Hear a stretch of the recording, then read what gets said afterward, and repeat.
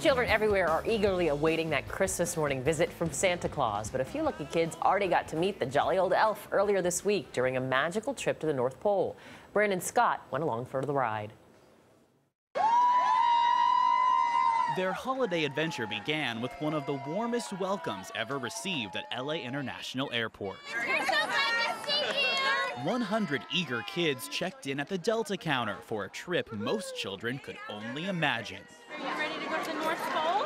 See Santa? Many of these kids have battled serious illnesses like cancer and are getting treatment at LA's Children's Hospital.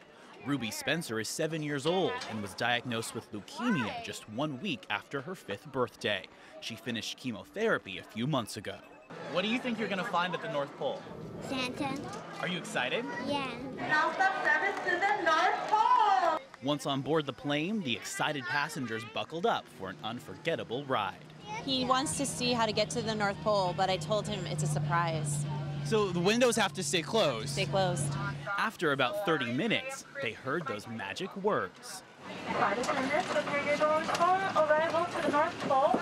The kids walked out to snow flurries and were greeted by cheering elves. They played hockey, met polar bears, and of course, saw Santa Claus. And while some were skeptical, Ruby believed in the magic. I saw the real Santa. This was the real Santa? Yes, it was. What makes you think this is the real Santa Claus? This Santa, he had a real beard, so I know this is the real Santa. That made the jolly old elf himself even jollier. Yeah, it's great to just look at the kids and watch their eyes. You just look at them and they just love life. That's what makes them special.